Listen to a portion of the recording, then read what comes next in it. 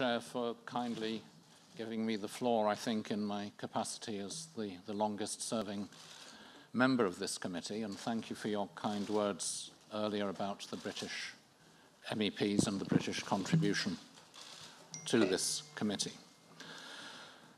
It's, of course, a matter of great personal sadness to me that my last act in this committee after so many years is to vote on the withdrawal of my country from the European Union. But it is also with a sense of outrage.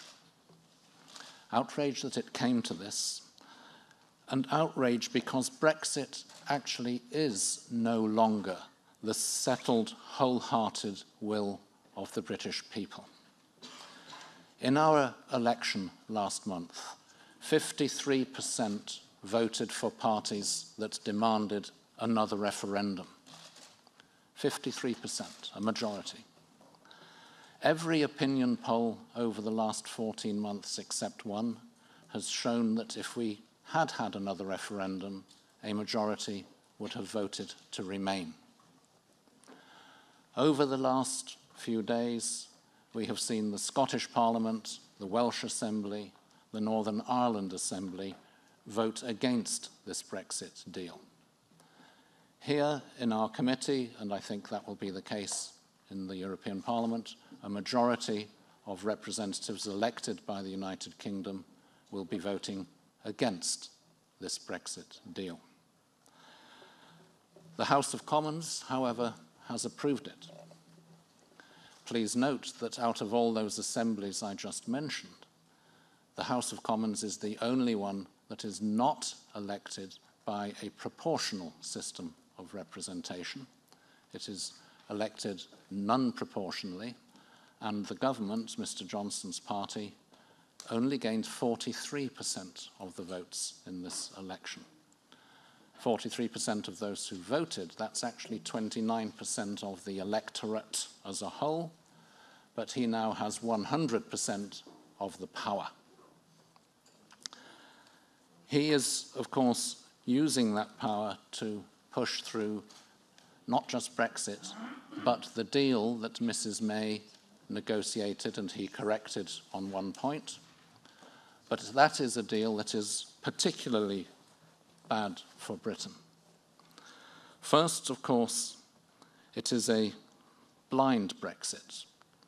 It's a Brexit that leaves many of the key issues to be settled in new negotiations after Brexit, the negotiations on the future framework. So Brexit is happening with the British public not knowing what the final outcome, the ultimate destination of the United Kingdom will be. But it's already apparently clear that Mr. Johnson intends to have a distant relationship to the European Union. Outside the customs union, outside the single market, not even aligned with European standards. Not much scope, it would appear, to participate in the security and police cooperation arrangements, in the Erasmus student exchange program, in research programs. That is not in any way guaranteed as things stand at the moment. So proceeding with Brexit on this basis, without allowing the British public to vote on the actual Brexit deal in a referendum, not just the principle, as was the case nearly 4 years ago, but on the actual outcome, that is like saying to the public now, you had your say 4 years ago. Now you have to shut up and accept whatever the government comes up with. That is not democratic. Whatever else you may think about the agreement, it is not one that has had the wholehearted, clear consent of the British people. So that is why I and others voted against. I am well aware that a majority in this Parliament will approve the deal, so Mr. Verhofstadt need not worry about the consequences of the European Parliament rejecting the deal. I'm not sure that his alarmist view that it would immediately lead to a no-deal Brexit is accurate. I'm sure it would lead to a reopening of negotiations rather than accepting a sudden cliff edge.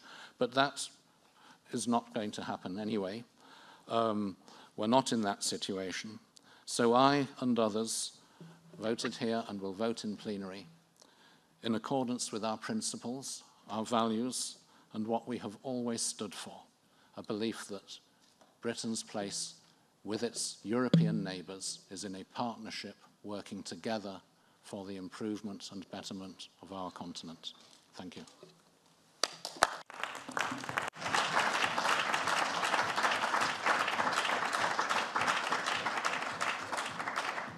Thank you very much, Mr. Corbett, for your speech, but also for your engagement in this committee and this parliament. Thank you very, very much.